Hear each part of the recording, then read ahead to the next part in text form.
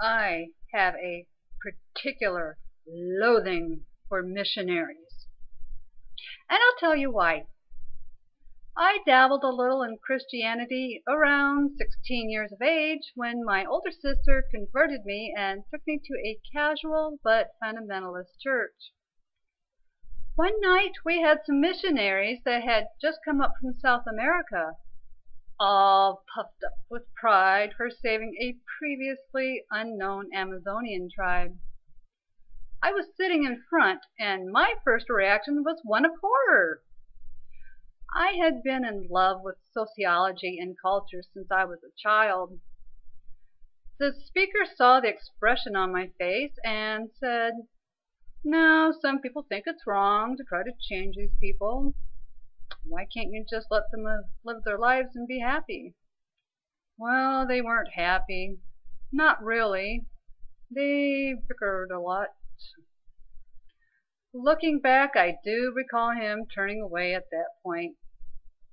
A telltale sign he wasn't exactly being honest.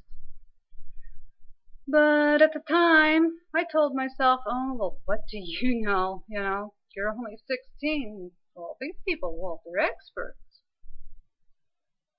I also noticed that the speaker's voice was hoarse, like he was just getting over a cold. As I watched the slideshow, I just couldn't help but think, this cannot be God's will. I went home feeling very sad. The images of the happy little faces just kept haunting me as I tried to fall asleep. Now, fast forward about 30 years, I was on break at work and picked up an old National Geographic about keeping non-contacted tribes uncontacted.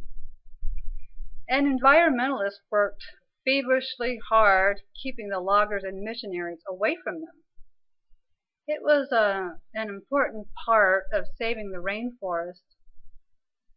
There was a little side story about this man's companion, an Amazonian whose tribe had been nearly completely wiped out by the common cold about 25 years previously from missionaries.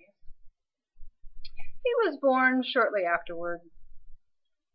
I didn't catch the connection right away, but I did find the story very compelling, and I just talked about it obsessively. Then someone had asked me if I'd been saved. Oh, yes, a few times, since, different churches had different ideas what it meant to be saved.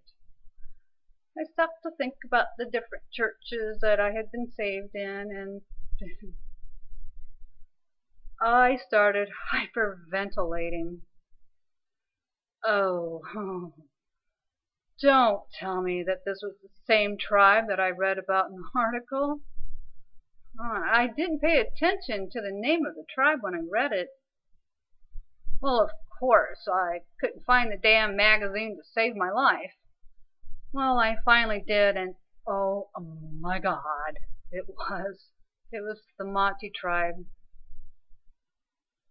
Here, that asshat was all puffed up with pride for saving this tribe, and he could have been the very one that killed them. He was getting over his cold at the same time they were dropping like flies from theirs. I looked online for anything else I could find about them.